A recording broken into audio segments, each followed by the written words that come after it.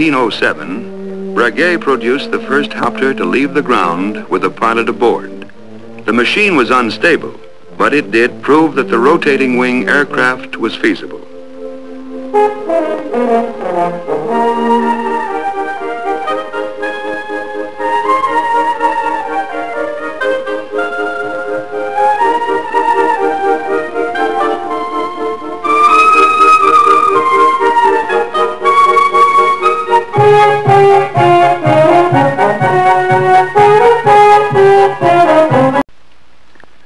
The Sierra aircraft, like this C-19, all use this principle of the flapping blade, but they were not helicopters.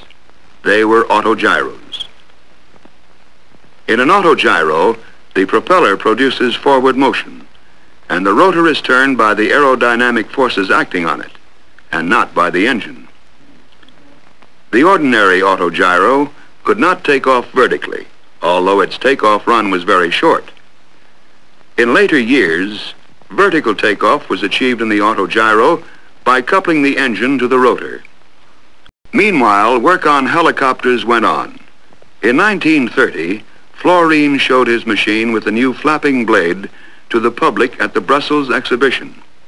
In the same year, Descanio established the first world helicopter record with a flight of 8 3/4 minutes, covering 1,000 yards at a height of 59 feet. He reached a speed of about 15 miles per hour.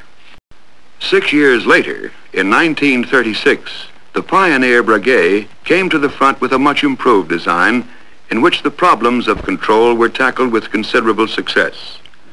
Records were established with this machine. Duration, 63 minutes. Altitude, 515 feet. Distance, 27½ miles at a speed of 62 miles per hour. Breguet used what is today known as cyclic pitch control. This means that the angle at which a rotor blade meets the air is altered as the blade rotates with the hub. In 1937, the first really successful helicopter, the Fokker Occulus, was announced. The flexibility and control of this machine were demonstrated when Hanna Reich flew it inside the Berlin Sports Stadium. Then another of the pioneers, Igor Sikorsky, who had been working on helicopter design from the beginning of the century, achieved success in America. All these discoveries helped to produce the helicopter as we know it today. It's still curious to look at, but it can fly in a way even surpassing the flight of birds.